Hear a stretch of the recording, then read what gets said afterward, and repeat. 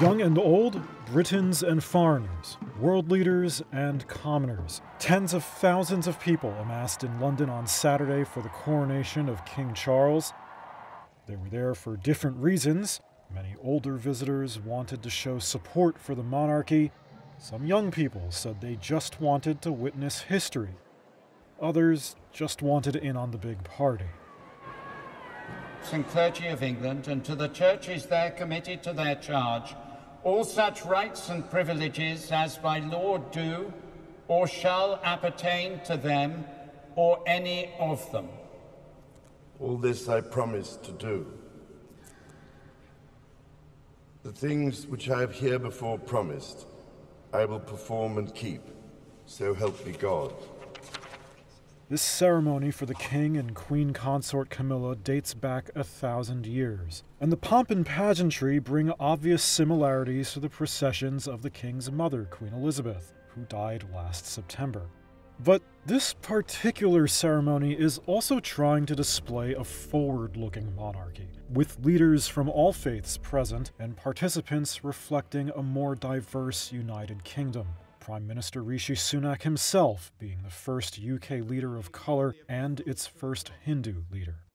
Pledge my loyalty to you, and faith and truth I will bear unto you, as your liege man of life and limb. So help me God. But there were other signs of how the monarchy has changed. Prince William, for example, pledging his loyalty to his father here, while his brother Prince Harry had no formal role in the event after their highly public falling out. He and Prince Andrew, who quit his duties over the Jeffrey Epstein scandal, watched from the third row behind working members of the family. Polls show the British public generally approves of Charles as king, and the majority still support the monarchy, although young people are far less interested.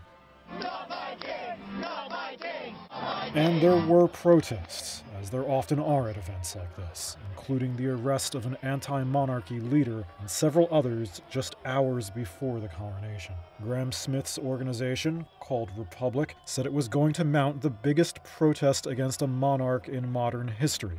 London police said it would have low tolerance for disruption. The group said hundreds of its picket signs were also taken.